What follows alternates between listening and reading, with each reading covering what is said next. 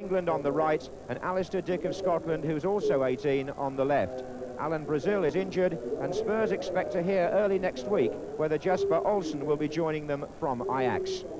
Luton can't afford him, so they bring back their foreign import Radi Antish as a sweeper in a system which sees Clive Goodyear given his first game of the season in defence. Trevor Aylott is back in attack, but injury still rules out Brian Horton, David Moss and Frank Bunn. Referee this afternoon, Maurice Robinson from Sutton Coldfield. Only 1 point separates Luton, who are 5th, from Spurs, who are 7th. So a lot hinging on this match, and that's Steen with an early shot.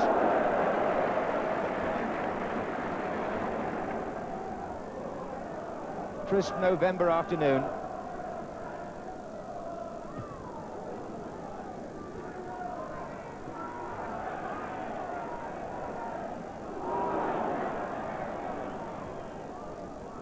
Danny Thomas to Hoddle.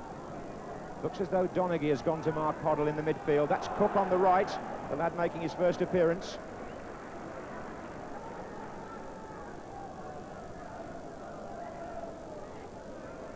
Thomas again. Falco is in the centre, and that was very close. And the header by Falco, the anger on the face of the goalkeeper, Les Seeley, suggesting that he felt, with some justification, that Falco should have been better marked. Aylott and Gary Stevens. And now Hoddle, and again Donaghy very quickly to him, and Hoddle beats him. And slips the ball to Perryman and gets a return. Promising by Spurs and Hoddle. Ali Dick. Houghton. Gary Stevens coming forward, number 5. But the momentum slightly lost by Tottenham there. Roberts.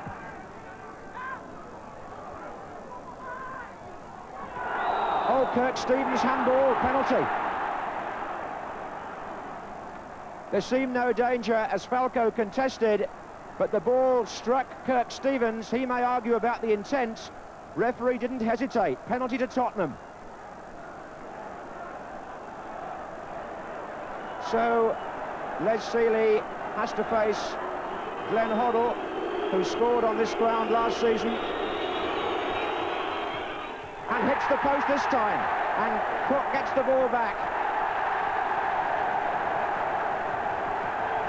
And the fans cheering, but it was a well-taken penalty in the sense that it gave the goalkeeper no chance at all, but it hit the post and came away to safety from the Luton point of view.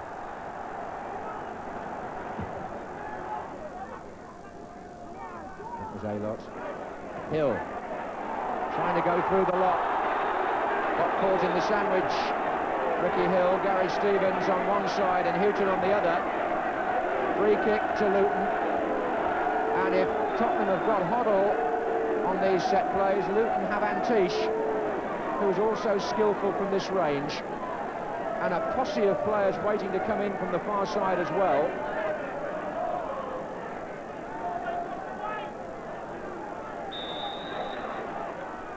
And that was Antish. Clements didn't get there. Donaghy, Clements, Aylott.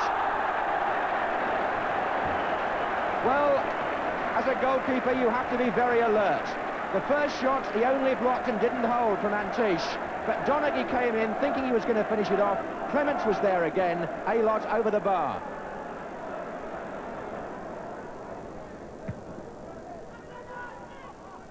Falco. Turner.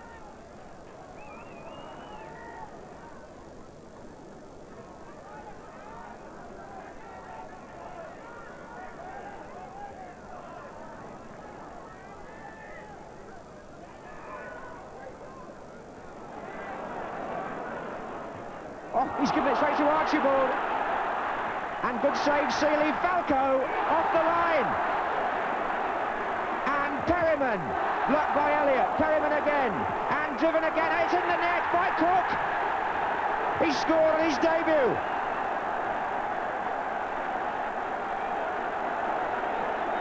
Well, what drama there. A terrible mistake by Wayne Turner. Put in Archibald. Seeley did brilliantly.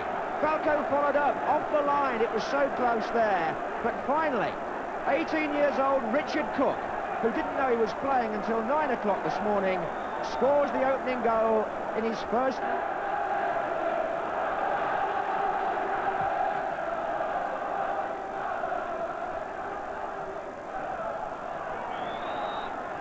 Now can Luton reply immediately? It's been that sort of match, end to end. And now Cook's got to go back and do some defending. That's what life's about at this level. Steen curls it in.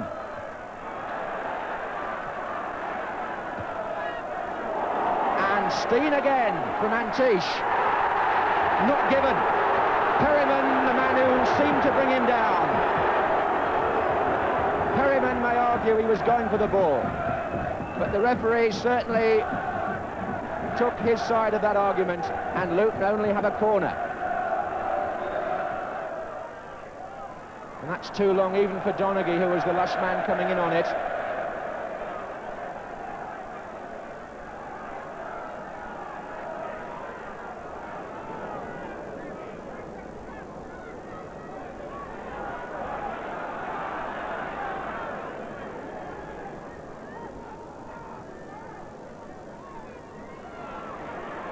That was a good bit of work by Dick to Hoddle. And Archibald's in the middle, offside.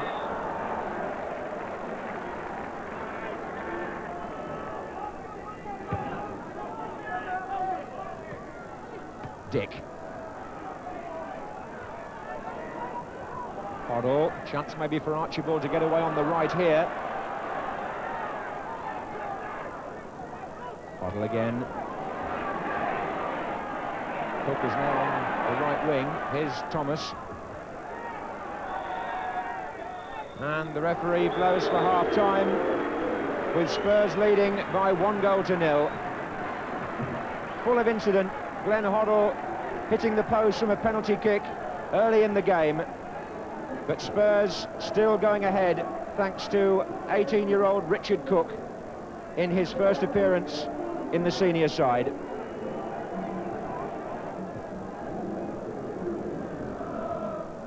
We may be out of the European Championship, but English League football still attracts tremendous interest on the continent. This match is being seen live in Scandinavia, and highlights will also be shown in Holland. Richard Cook's goal was actually Spurs' 14th away from home in the First Division this season. And would you believe they only managed 15 away from home in their entire First Division programme last season. So there's been an improvement there in either their attitude or their finishing away from White Hart Lane. And here they are on the attack in the second half. A corner. Chris Hughton who made the run. It was Kirk Stevens who blocked the cross.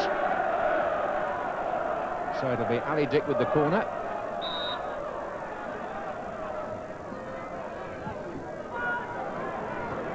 Too far back for Falco, back in by Roberts, missed kick by Aylott. Here's Perryman.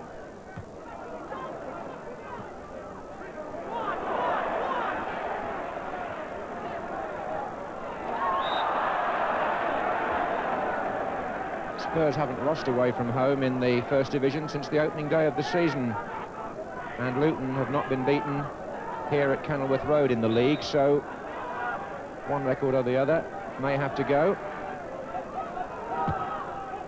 In by Hoddle, and the touch there was by Falco, who's having his best run in the Spurs first team, I would think, of his career. He's figured in every game this season and is making a determined effort to keep out international stars. Gary Stevens covering for Graham Roberts. Now Hughton. Dick. Oh.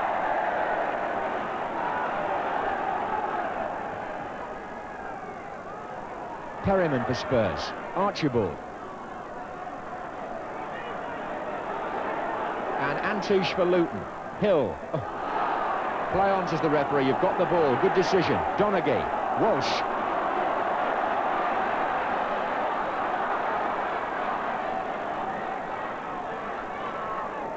Turner. Steen, Hill, Walsh, no! The equaliser looked on.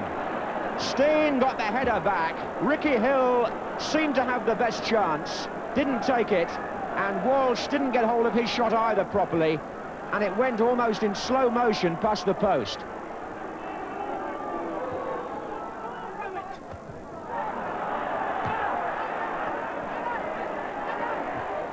Oh, well played, Hill. Stevens moving up from right back. And going all the way, Kurt Stevens, and Clements was too. Penalty! Penalty!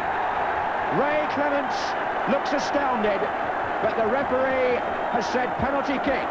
Kurt Stevens, who gave away the penalty in the first half, suddenly finds that fortune turns full circle. He made the break. He was challenged partly by Ali Dick, but mainly by Clements, went down, and now Luton have a penalty. Clements is still protesting. And Clements got a hand to it onto the post. Donaghy. What a great save. Unbelievable stuff here. 2 penalties have been missed, but that wasn't a miss. That was fantastic goalkeeping by the man who's played 61 times for England. Steen is entitled to say, what have you got to do?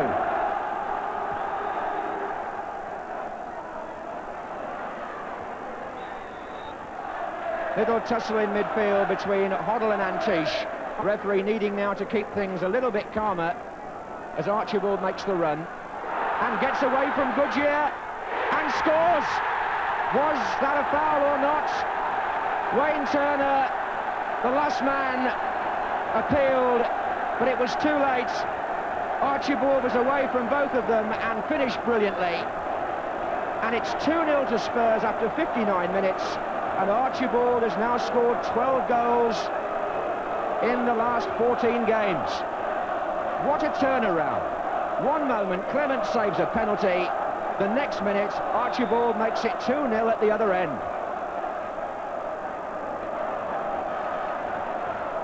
And Luton, whatever else you say, don't deserve to be 2 down. Aylott, Hill, Steen. Antish was fouled by Hoddle.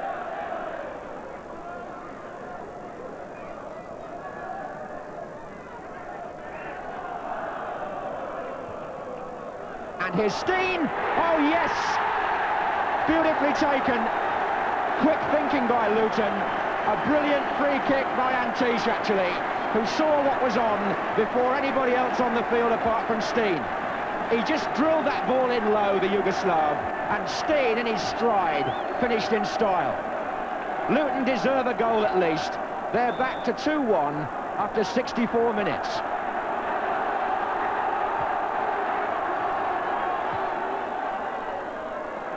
And here comes Cook. And if he'd squared that, Archibald was in the clear.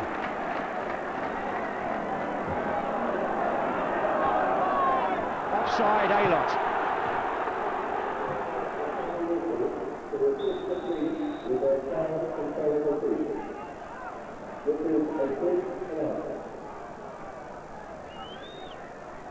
Roberts with the kick.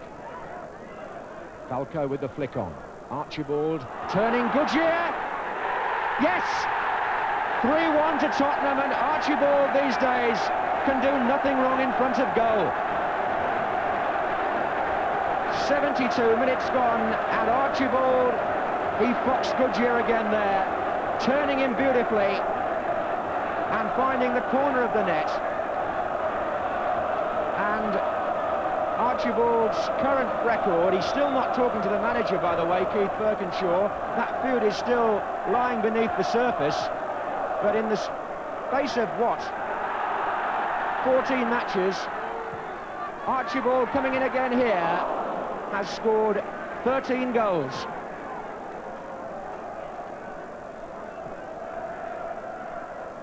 Walsh.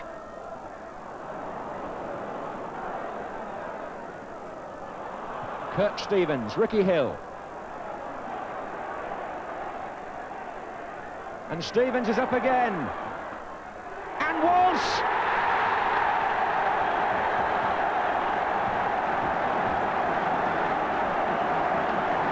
Kirk Stevens, playing his 200th full league match for Luton, has had quite an afternoon. He gave away a penalty, he collected a penalty, and with that run he lays on the second goal for Luton. It was a lovely cross, and all Walsh had to do was get on the end of it.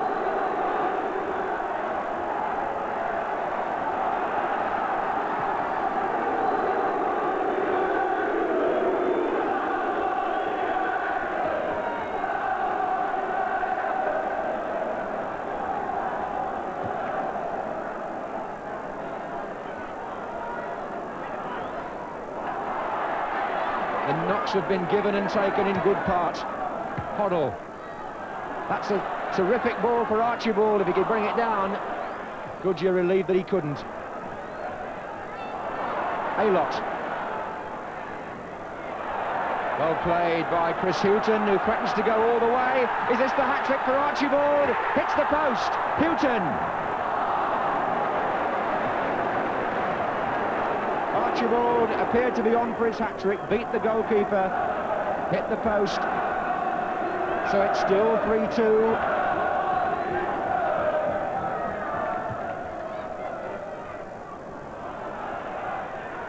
Archibald's flick.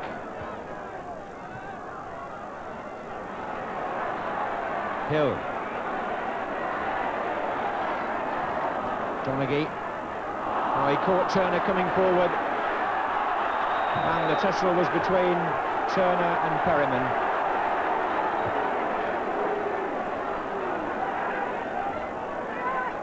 Falco looks for Archibald, and Dick's in a good position here. It's Alistair Dick, and it's 4-2. So both the 18-year-olds have scored, and it would appear to have sealed Tottenham's victory.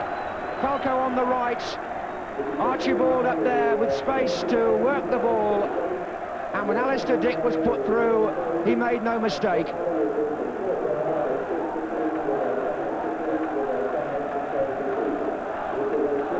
Just a couple of minutes left of normal time, and Spurs, for the third time in the match, have a 2-goal margin in their favour.